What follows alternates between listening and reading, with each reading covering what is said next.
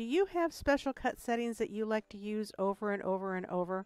Would you like to make those settings permanent so you don't have to keep setting them over and over? Stick around. I'll show you how to do that in just a sec.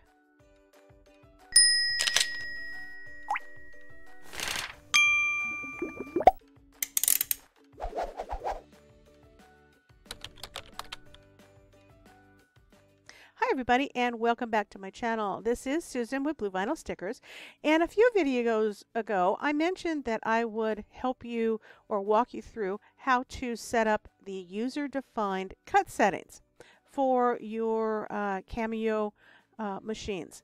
Now you can do this with any version of the software, basic all the way up to business.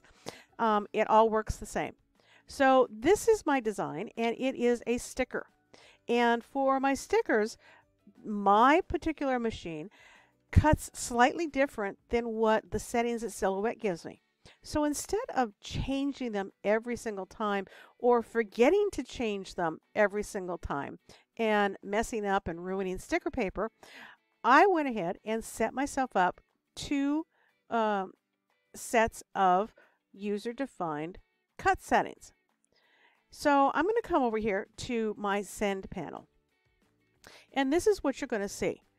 When you come over here, it's going to actually be on simple. And you can do this in simple, but I like to do this in line, and you'll see why here in a second. If I do this in line, I get to pick the individual colors that I want individual cut settings for. If I have simple, then I have everything that you see here will cut in the same setting. So if I cut this, it would cut on a force of 22 and a speed of 10. It would not only cut all the way through the sticker paper, but it would actually rip up my cutting mat. So I come over here to line, and the first thing I'm going to do is I'm going to turn off the black outline. Now watch over here. And then I'm going to turn off no color, because the lobsters, I believe, were just pictures. They weren't anything else. They were just images. So they come in as no color. So I am left with two outlines, a red outline and a blue outline. And I want the red outline to be just a cut just like it would for vinyl. I don't want these to cut through an individual stickers. I want these to be a sheet of stickers, and then I want a nice outline for my customers. So the first thing I'm going to do is I can change these here to any setting I want, but like I said, I want a custom one. So I'm going to come down here to Material, Action, and Tool, and I am going to click the down arrow right here, and I am going to come down to the turquoise button down here that says Add New Material Type, and click. And it brings up this screen. Now don't be afraid of this screen. It's just a custom setting screen. I am going to click on the plus.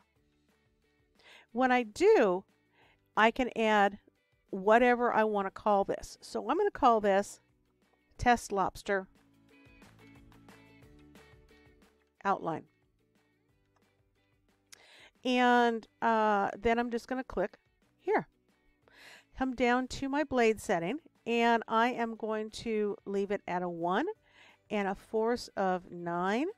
And my speed, I like at 5 and 1 pass. And that will cut anything that is, I'm going to call this the red outline. So, but how am I going to know this is the red outline? I messed up. So what I can do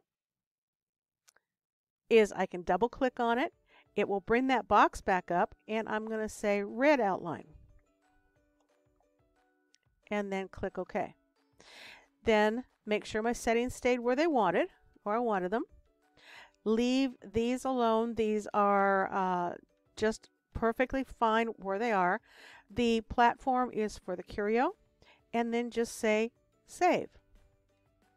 And if you notice, that little save up here went away when I click save down here. Now let's make sure it it saved everything. So I'm going to click on this one up here and then down on Red Lobster, and it did save it.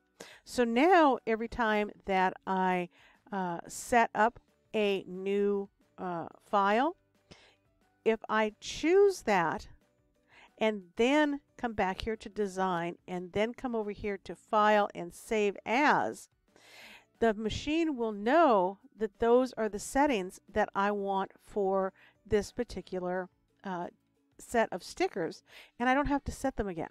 Okay, so let's watch in real life. Okay, come over here to send, and I want the blue to be my outline. Now I know my blue. Come down here to where it says user defined. Anything user defined is something that I have put here. I know that the blue is going to be my green outline. Doesn't matter what color, as long as you remember what it is, then you're fine. So that one is going to be set at a blade of 3, a force of 22, and a speed of 10.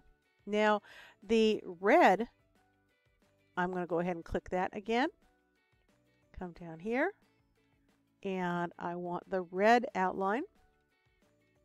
And the red outline is going to be a 1 with a force of 9 and a speed of 5. Now I want the red to cut out before I cut out the blue, because the blue is going to cut all the way through the paper. So I'm just going to go ahead and click on it and drag it up. And the red will now cut before the blue.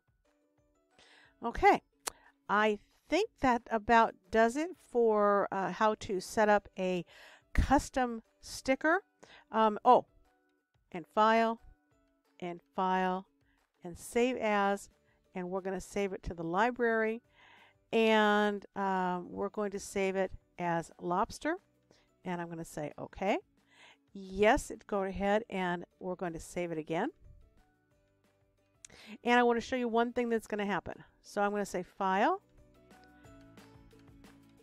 quit, and you will get this message right here. It says, do you want to save changes to Untitled 1 Studio 3? I'm going to say no, because I've already saved it. I'm going to say no. Now, it might come up and ask you if you want to save the cut settings. Say yes.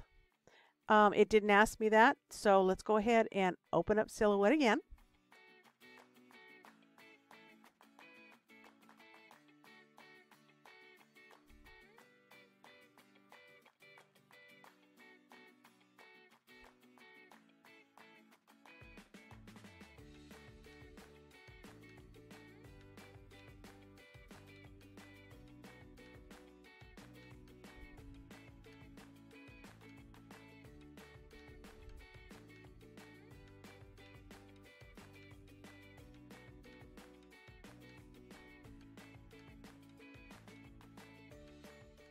All right, and there it is fully loaded. So I'm going to go ahead and click on the library, and I am going to click on Lobster and say open. And let's come over here to our send panel and see what it did. And there it is. It left it at the red. Oops, I changed it. It left it at the red, and it left it at the green.